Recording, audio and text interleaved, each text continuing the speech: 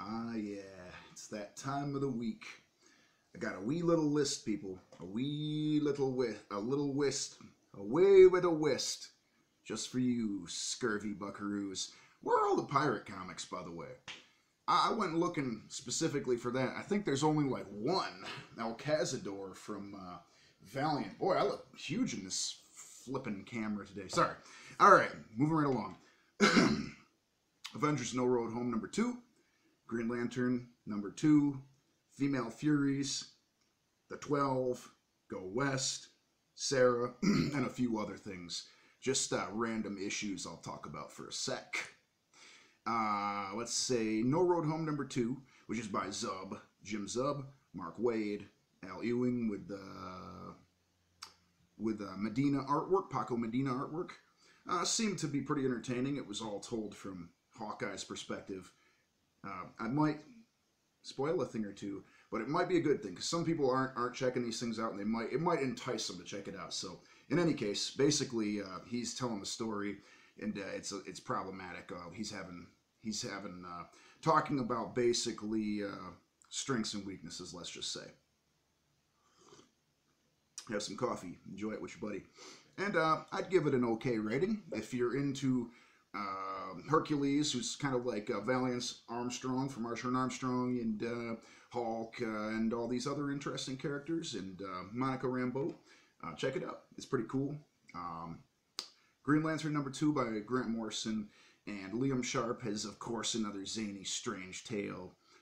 It's impossible for me to say much about these aside from just to say I like them. They're fine, and they're they're like one-off pops, which is good, which will end up tying together much like All-Star Superman. Animal Man #1, let's talk about that. Lemire and Caldwell. It's a what do they call those growing pain type stories? It has all to do with this family. I don't know the word for it. A coming of age tale or something like that, kind of. It's basically like that. And it's pretty good. I'd give it high marks. I actually really enjoyed that series. It's from back in the New 52, but I just reread it, so I thought I'd talk about it a sec. Here's one not to scoop up, I'm sorry. Heavy-handed, obnoxious Female Furies. Sucked really bad. I would suggest not. I'd suggest skipping it. This new writer doesn't know what they're doing. Sorry, guys. The 12 from Alterna. I'll probably do the separate standalone review, and I might do one of Go West as well at the same time. I've seen a real similarity between these two series, and one of the two is much better than the other, and we'll just leave that for another review, let's just say. Sarah from TKO Studios, a new company which is being brought out by, I think, one of the runners of like Gotham or something like that. Used to be a showrunner. Is a comic by Garth Ennis and Steve Epting, and it's a war comic with a strong female lead. Pretty entertaining. I do get a Mother Russia from Alterna Comics vibe from Fubar Studios. Just have to put this out there because that's just how I am. I call it how I sees it. I calls it how I sees it, peeps. You know? And let's say a couple of little factoids, little things that I'm noticing. Howard the Duck is going to get an animated show on Hulu, as well as some other random characters in what's going to be called the Offenders as opposed to Defenders. Let's see people get offended by this. People love to be offended. I think it's got promise. I think Howard the Duck's a fun character. I really enjoy Steve Gerber, so, you know, great stuff. And Peter Simeti news really quick.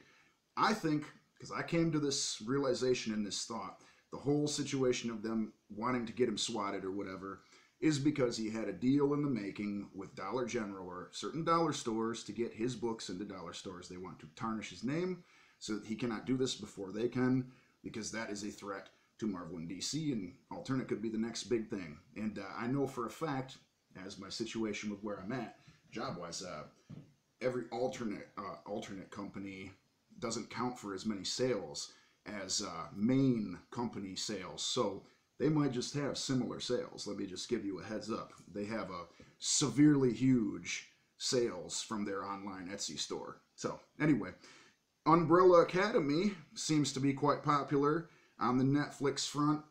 It's Gerard Way from My Chemical Romance's series. It's Dark Horse. It's all right.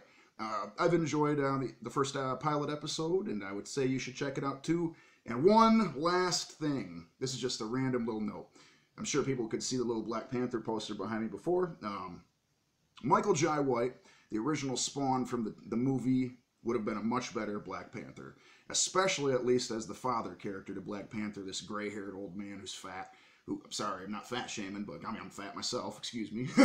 But basically, the guy's unbelievable as he was supposed to have been Black Panther previous to T'Challa, whatever you want to say. He is no T'Chaka, is all I can say. Michael Jai White should have been Andor, and I also think he would have been better than Chadwick Boseman. I don't know. Basically, he's an awesome black belt, fucking, excuse my language, martial artist, and I just love watching his movies. Blood and Bone, Undisputed, #2. He's got plenty of good movies, is all I can say. He's got a lot of good stuff, and he's an actual martial artist. So, being that that the character wasn't exactly, didn't have much acting. Let's be honest, didn't have much emotional showing. So he might as well have had somebody like that. I mean, they put Scott Adkins, my other favorite martial artist, in a non-speaking role in Doctor Strange. Sorry, I keep saying Daredevil. What the frick? Anyway, Daredevil, by the way, should be the new Batman in the movies. The guy from Netflix, Daredevil, being that that's not around anymore. Charlie Cox, I think, is his name. Last point. That is who should be Batman, in the next movie. So, just some thoughts, some random things. Thought I'd put them out there. If you got anything to say about it, let's hear it in the comments below. Let me know if any of this stuff sounds interesting and if I should do the certain reviews separately and so on and so forth. But I'm not going to be doing too many separate reviews, as I will do mostly bundled reviews. Seems like a good way to go. And also, you're welcome to Peter Lightbringer for putting out the Swamp Thing review. I had to do it, man. You requested it. Had to do it. Anyway, guys, have a wonderful day. Take care of yourself. Adios. Black out.